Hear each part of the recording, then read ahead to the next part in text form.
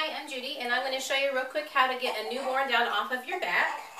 I'm going to go ahead and undo my carry, and I'm going to use the wrap as a little hammock to help swing him down. So I'm going to swing him down under my left arm.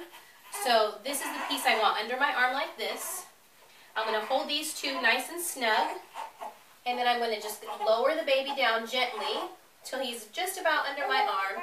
And then just slowly scoot him around, still keeping the tension here. Scoot him around until I have him this way, and then he's down. That way, I like to use the wrap instead of just bringing the baby down without the wrap, because the wrap then still provides a support to the back of the baby's head until you're able to swing him around to hold on to him. That's it. Thanks.